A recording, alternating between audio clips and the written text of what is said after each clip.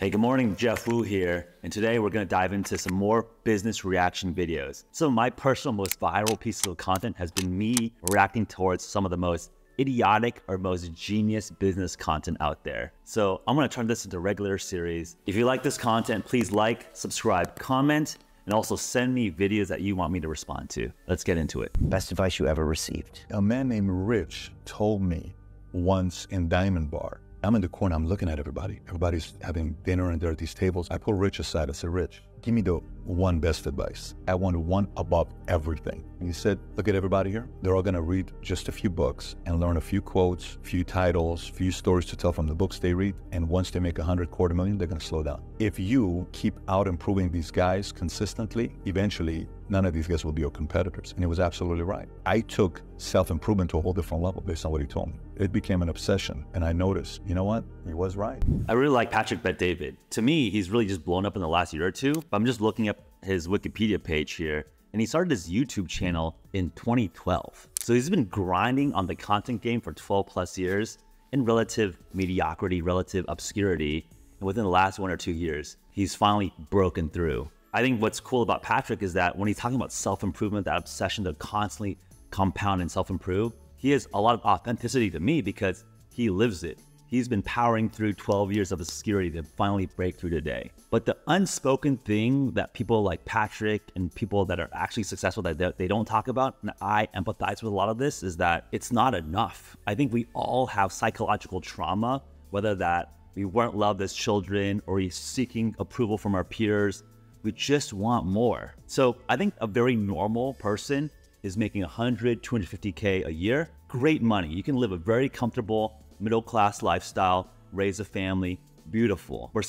For Patrick, or frankly me, it's not enough. I want more. I want to make $1 million a year. I want to make $10 million a year. I want to make $100 million a year. People like Elon Musk have built trillions of dollars of market cap, and they want more. There is some demon in a few of us that just wants more, just to prove something to ourselves or prove something to our fathers, our friends, or someone that beat us up when we're kids. To me, it's about understanding and harnessing that psychological trauma, that personality trait. A recent conversation I had with one of the biggest global macro traders in the world, he was telling me that Citadel, one of the best asset managers, they do psychological tests for all of their senior executives. And they're actually looking for that fine line of psychological issues where they're not too fucked up, where they're just crazy, and they're not too comfortable. You gotta find that perfect mix of being stable and have a chip on their shoulder. The right level of stubbornness, and the right level of open-mindedness, and the right level of needing to prove themselves. So to really cap off Patrick's point here, it's insufficient just to want to self-improve. Yes, you can compound to exactly his point, the $250,000 a year range, but to really, really be the best in the field, to become a billionaire, you gotta have some demons inside you. This demon side of us is not just Patrick or just myself. It's literally every single 100 millionaire, billionaire, world-changing, world-dreaming type person that I come across and do business with. Everyone has enough, but there's just something that motivates them to want more.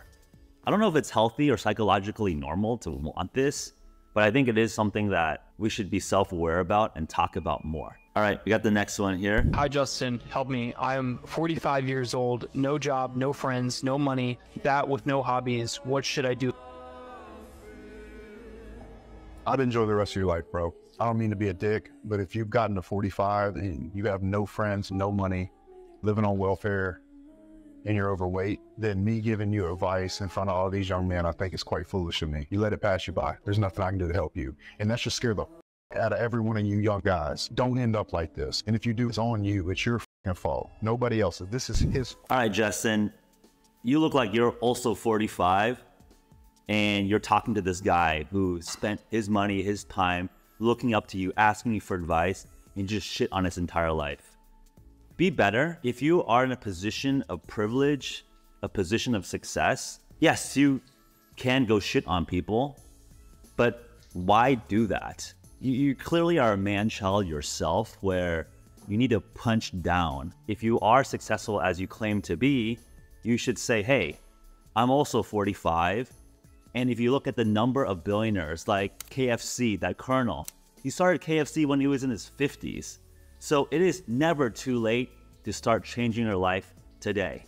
Whether you're 45, 55, 85, or 15. The average life expectancy in America for a man, hey, say 70, 80 years old. This gentleman has 35 more years of life to go, which is infinite time to make something interesting, making something meaningful, to change the impact of his community around him. So Justin, you're a fucking asshole. You look like you're fucking 45. You have the same amount of lifespan as this guy. Be better. If you're actually successful, you're gonna bring people up, not punch people down. I don't know why I see this guy so much on friggin' on social media. I'll give you a compliment. It's interesting in terms of all these viral clips. You're doing something right, and there's something I can learn in terms of what you're doing with your social media bots that potentially could help my channel and get my message, which I think is superior, smarter, more benevolent than punching people down. All right, next one. And I'm built different, period. I rarely go out. And I always felt like if other cats was out partying and I was home studying, I would have an edge. But like, I'm literally like, all right, I will party later. I work hard now, so the second half of my life, I can do whatever the fuck I want. That's been my mentality. It's like, I'm not going to trick off my early years for partying and then worry about struggling, how I'm going to make it, how I'm going to take care of my family, how I'm going to take care of everybody else. Like, that's not going to be me. I'm going to grind it out now. You know what I'm saying? I'm going to set up the foundation so I can enjoy myself later. That's always been my mentality. I like Michael B's message here. I actually had dinner with him at Zero Bond in New York City during the pandemic. So really cool to see him talk the talk, but also just seeing him in action, where that dinner was a bunch of entrepreneur tech founders, and Michael B, as an entertainer, actor, producer, was trying to pick our brains in terms of venture capital, starting businesses, investing in businesses. And we're actually co-investors in a couple businesses together. So really cool to see that he's not just capping to the camera about grinding and not partying, but actually just seeing a little bit of a snapshot of his life, that he's actually putting in the work, learning from other people, other experts outside his domain, but wanting to learn, wanting to level himself up. I think the cool thing that relates to me responding to Patrick Bet-David is that Michael B has an absolute demon inside his head. For all intents and purposes, this guy is one of the most attractive, charismatic, famous people in the world, hundreds of millions of dollars in the bank, producing hit movies, one of the most recognizable people on the face of the planet. But he still has a chip on the shoulder and wants to put in the grind. He wants to be quiet and plot how he's gonna defeat and conquer everyone else. While they're out partying and drinking and messing up their lives, he is studying, he is building, he is crafting. And again, I think that for people to truly break out, you need to have that psychological demon inside you that you want more, you want to be better.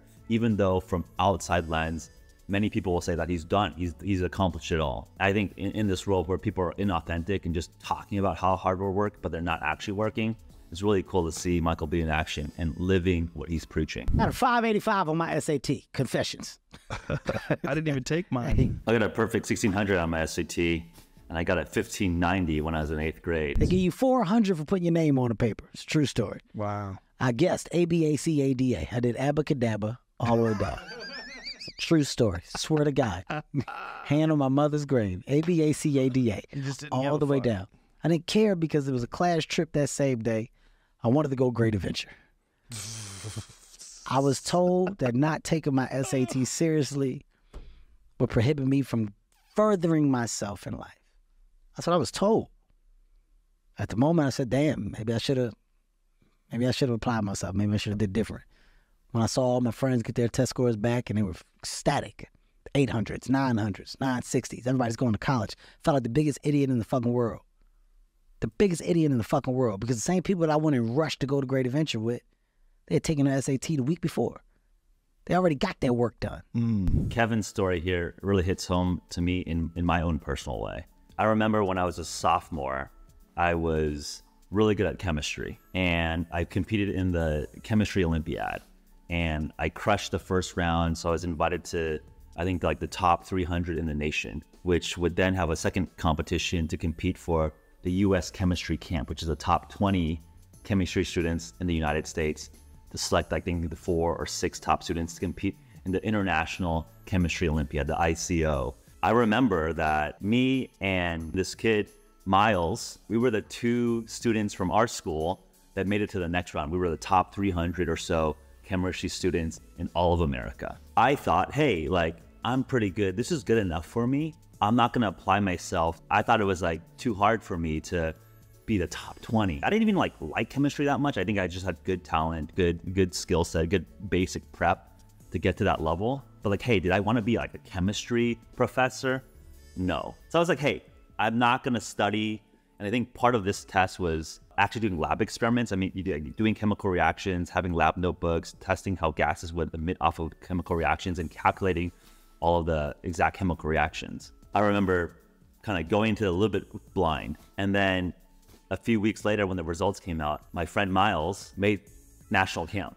He was a top 20 chemistry student. You know, we were friends. We were about the same level. I felt a regret of not applying myself because I thought that, one, I didn't care about it. Two, I didn't think it was possible. But when I saw my classmate, Miles, actually made camp, and I think with that, he was able to go to MIT and he's doing a great career now, I was like, I will never let that happen to me again, where I had the opportunity, just like Kevin had the opportunity to just apply himself, to take this seriously and achieve his goals. I think that punch to the gut has really changed my approach to every single opportunity that I'm given today. I never want to feel the regret of having an opportunity, having a shot for greatness, and then tapping myself out. If I'm gonna lose, I am happy to lose on a fair battlefield, but I will never count myself out before I go on that competition ground ever again. It sounds like Kevin took that to heart and has turned into one of the biggest entertainers in the world. And I hope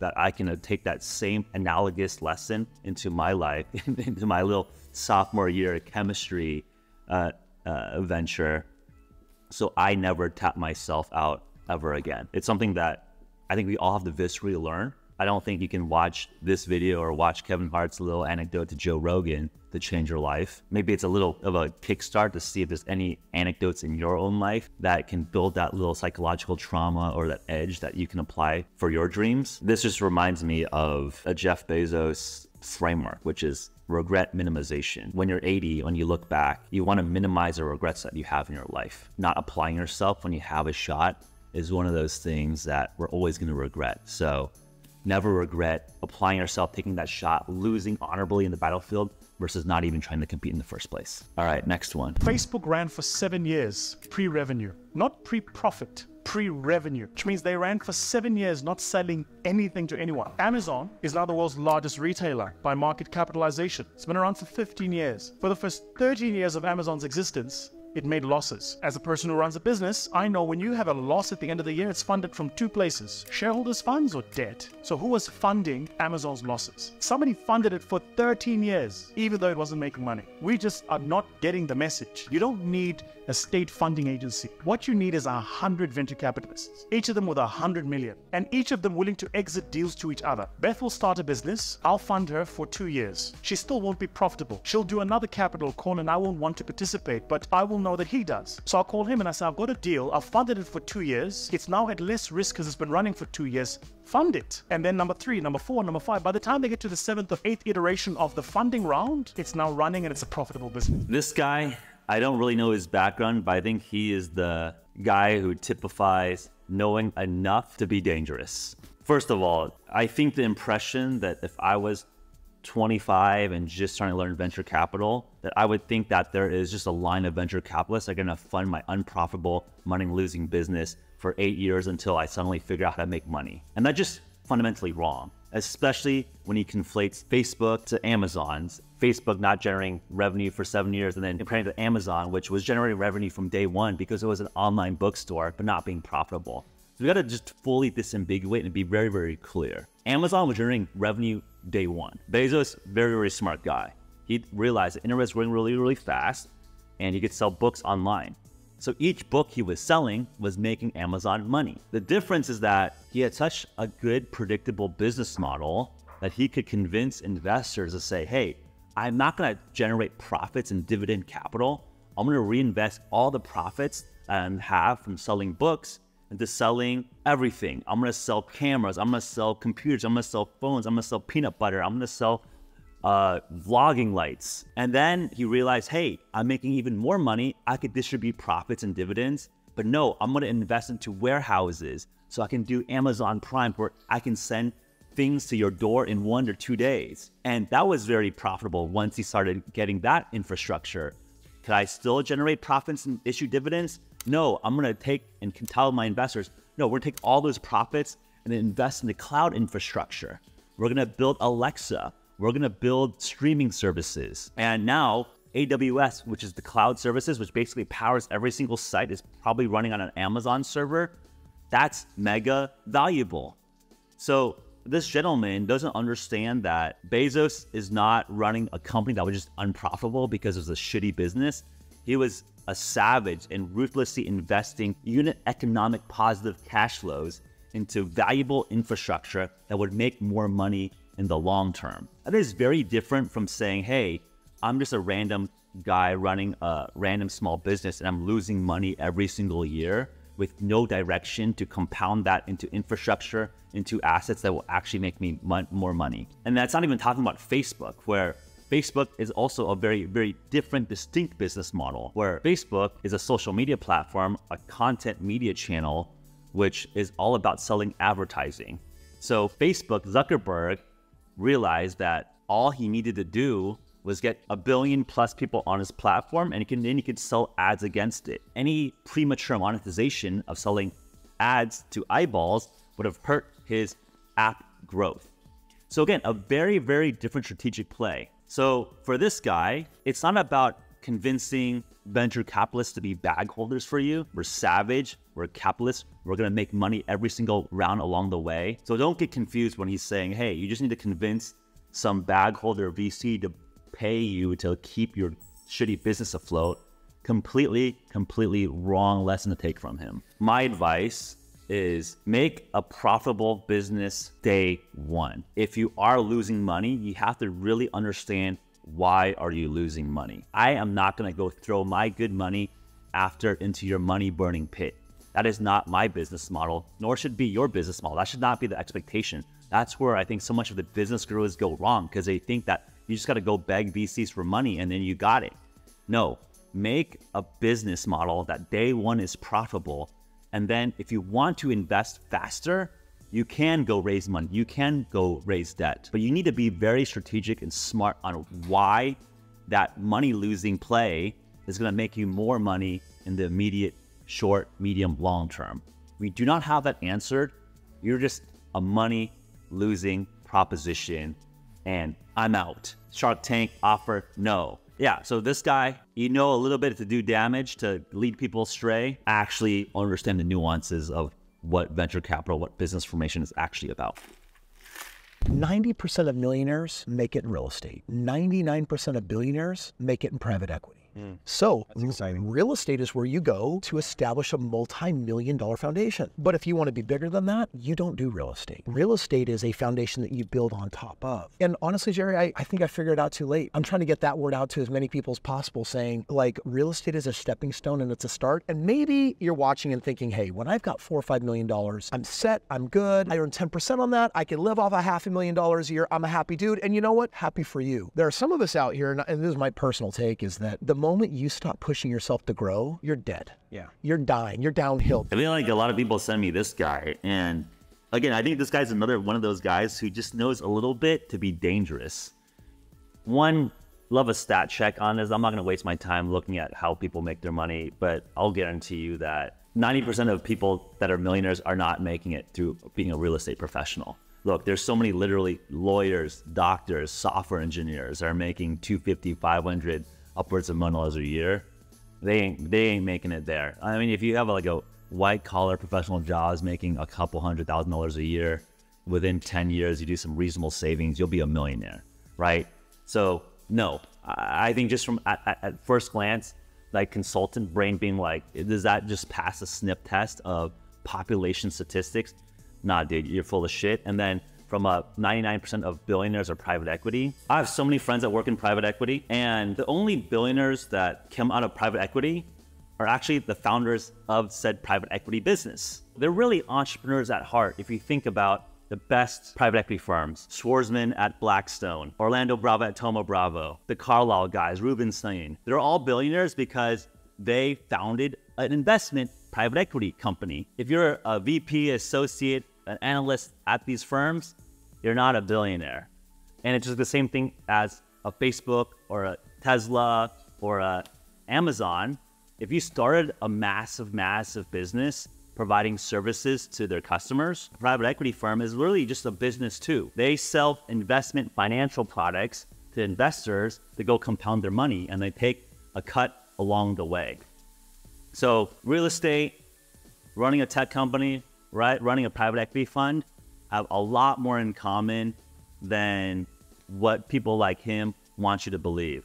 The definition of private equity is that it's a stock in a company that's not publicly traded. So I'm a startup guy. I have a lot of private equities, but do I consider myself a private equity professional?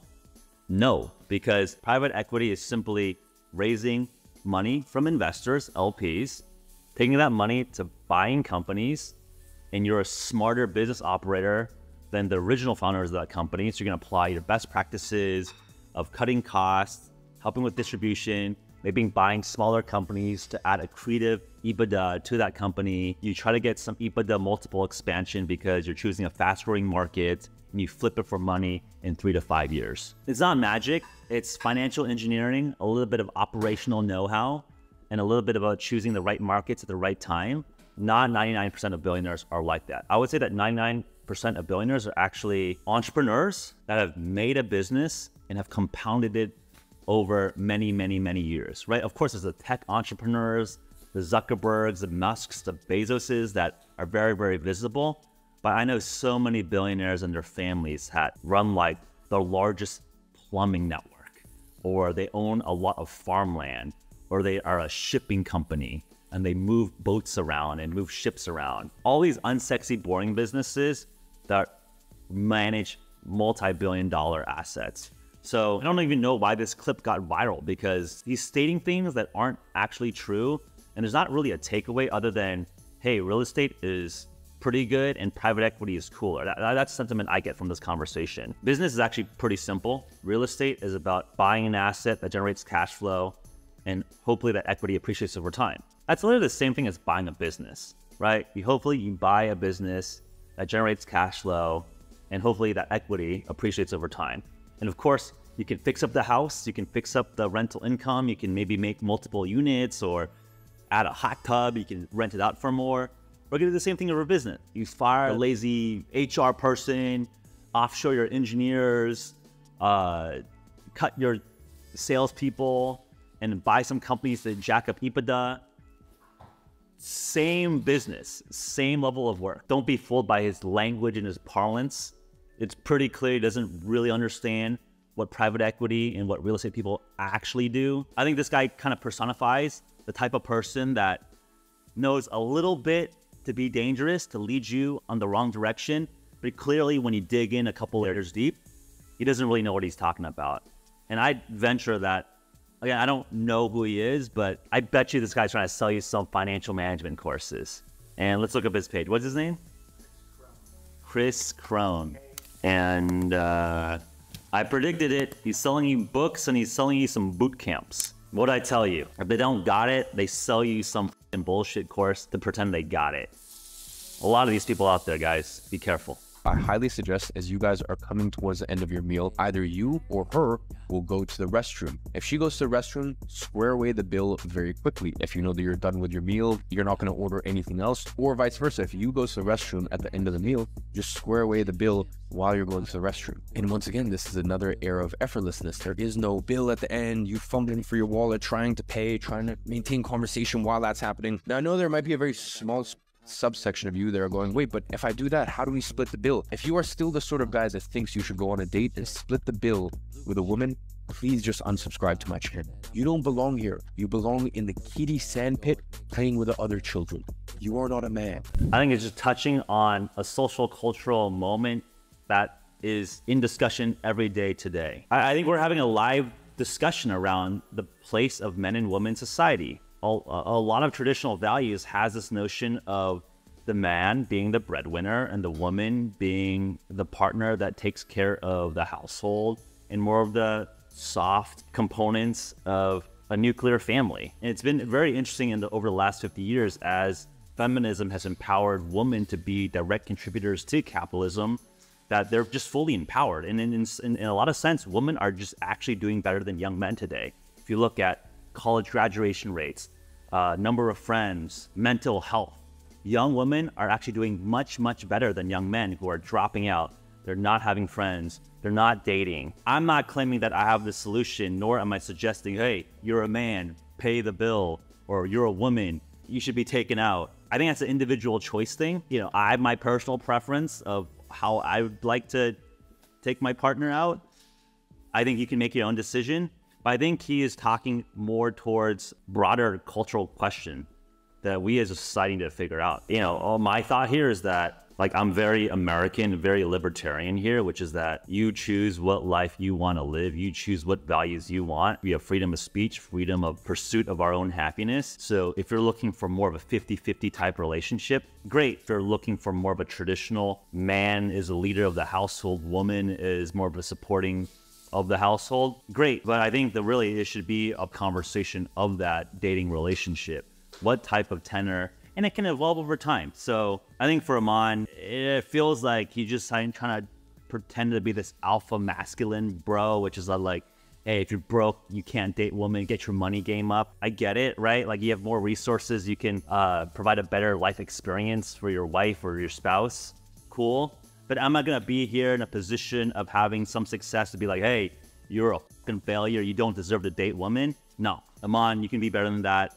Help lift people up, not punch down. Having started software businesses before, my biggest piece of advice here is that you need to have a software co-founder. You need somebody who's a technical co-founder who will work day and night, someone who loves code, loves making products that people love. If you don't have that person and it's like a third-party shop or you're paying, I can count on like one hand the amount of companies that have succeeded that way versus having a technical co-founder. If you're trying to do this on the side, the likelihood that you really get to something that's massive is really low. The guys you're competing against, because there are guys who are probably looking at the same industry, building a product right now that does the same thing, they're well capitalized and they're savages. They don't have a side hustle. It's their main hustle. This is for my engineering brothers and sisters out there. Don't be the technical co-founder to some idea guy. Be the founder. If you actually think about it, I'm an engineer by background, and I'm not looking for a technical co-founder. I am the founder. And if you actually look at Mark Zuckerberg, Elon Musk, Jeff Bezos, the best entrepreneurs, these guys all had technical engineering, deep physics backgrounds. If you're just an idea guy, why don't you think of yourself as the marketing or the go-to-market co-founder? Hormozi, if I know his background correctly, is not technical, right? He ran a gym consulting business to start his career. My advice is for the engineers out there, don't rely on some marketing MBA guy to like be your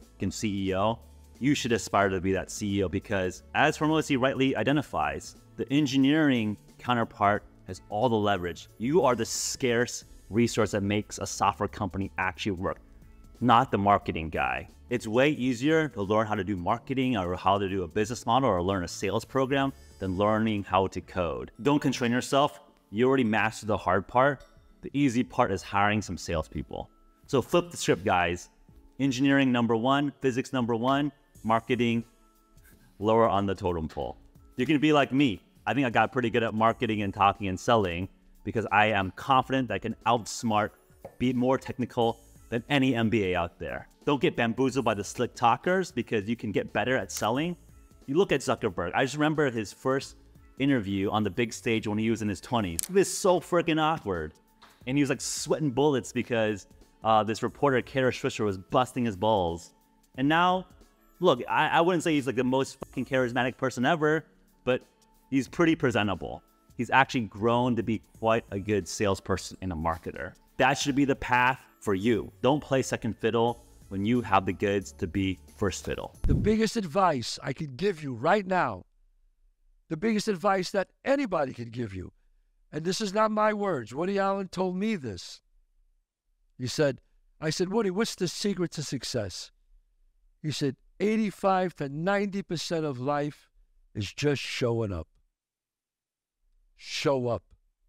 If you show up, there's a chance something could happen. Yeah, look, I think that's a trope that we've all heard. Hey, life is about showing up. But I think we can get more sophisticated, more nuanced about it. It's not just showing up, it's necessary but insufficient. I think a better analogy, a better frame is talking about increasing your surface area to collect luck.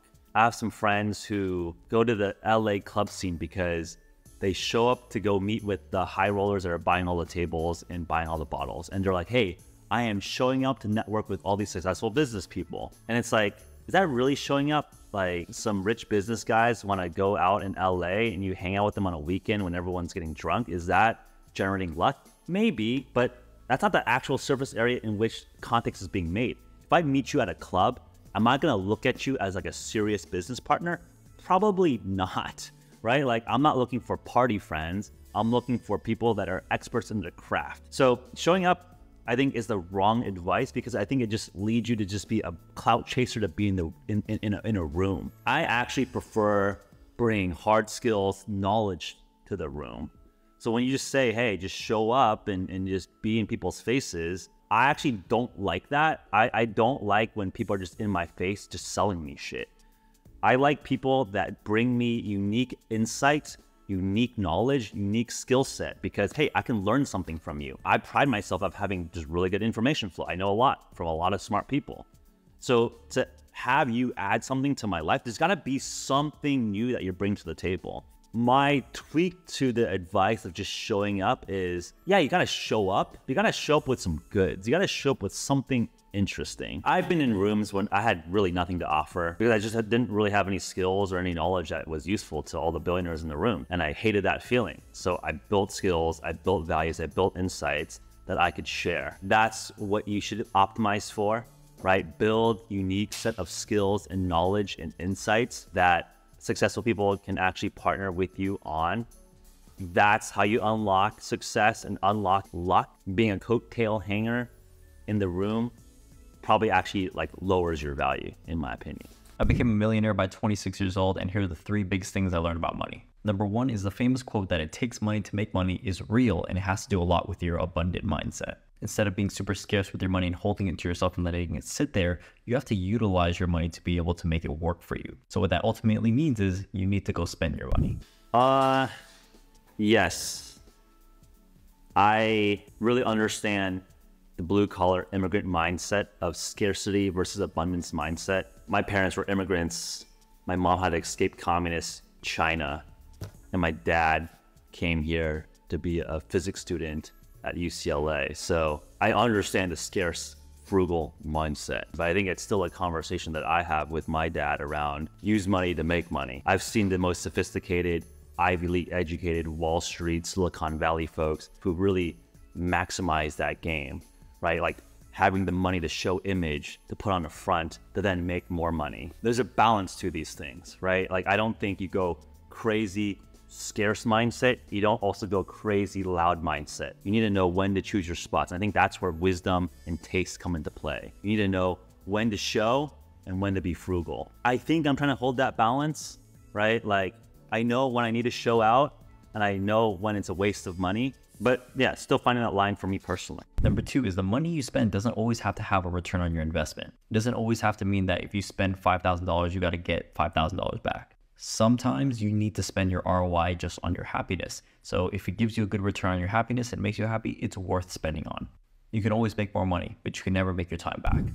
Maybe this is arrogant of me to say, but spending money on lifestyle or travel or food doesn't change my budget. Like that just doesn't hit my bank account. Anything less than, you know, a few $1,000s, this just doesn't like register. So sure, I think a lot of my attention is focused on the 7, 8, 9-figure plays where really good focus on ROI pays off, you know, 1,000x fold than like, hey, I'm trying to save $2 to go to the gas station at Costco versus the 7-Eleven right next door, or like, hey, buy this plane ticket or that vacation or this meal or that meal. I mean, I think the only thing I can react to here is that, and I think there's so many like successful friends that I have, especially from like a kind of an immigrant mindset, which is that they would go drive an extra 30 minutes to save 10 cents on a gallon of gasoline, which if you have like an average tank, it's like 20 gallons a tank. So 20 times 10 cents is literally $2. So you're gonna value your time of 30 minutes for $4 an hour. I've been just trying to educate like folks to just be like, look, like $4, $8, $10 doesn't change your life. like you make way more than that, don't sweat it if you actually have to focus your energy on like the larger strategic decisions that will be 7, 8, 9-figure decisions. And number 3 is spend your money or else the government will. This applies to everyone who has a business. If you're not spending your money on your business and using it as write-offs as any way you can, you're going to end up paying it to the government anyways. So don't be stingy. Use your money for your business as much as possible. That one is like, I think the most, I feel like a lot of business gurus like talk about this, which is like, hey, go buy the G-Wagon so you can write it off. Or like, hey, go buy this expensive thing so you can go write it off. I think just be really, really careful with these types of things because tax law is complicated. Write-offs are complicated. You get too clever, it could really bite you in the butt. But of course, I mean, I agree with the general principle that as business people, we want to be as efficient with our capital as possible. And there is some role of paying into the government through taxation because our government provides all the safety and the baseline rule of law that we all need. But I think it's a larger point. I think it's like an important topic that I hope to talk about more, which is that sometimes, and I think we're getting to that, is that the government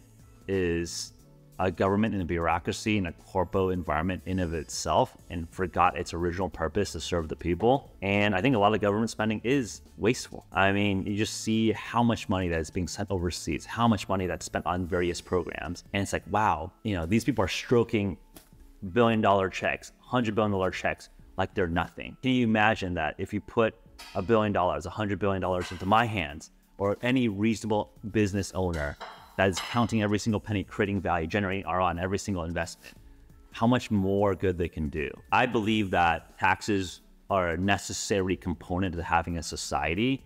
I want to up-level the intelligence of our government so that money is well spent. But yeah, I think in terms of just like, I think the guy's last point here, you got to be careful with like these tax schemes. I think you can really f yourself if you get too fucking creative. Awesome, that was fun. Keep sending me clips. I really generally find this fun because it's just like new stimulation for me to respond and react to. I feel like this is just me freestyling. This is my battle rap. Part of me is like, yo, I want to just battle rap any business guru. Let's fucking go off the dome. We can just get some lines and prompts and let's rap against each other and see who's smarter, who's actually got the goods. This is fun for me. So send me your clips, send me things you want me to respond to. Please like, comment, subscribe if you enjoy this. We're really going to be focused on my YouTube. I'll see you guys next time. Peace out, guys.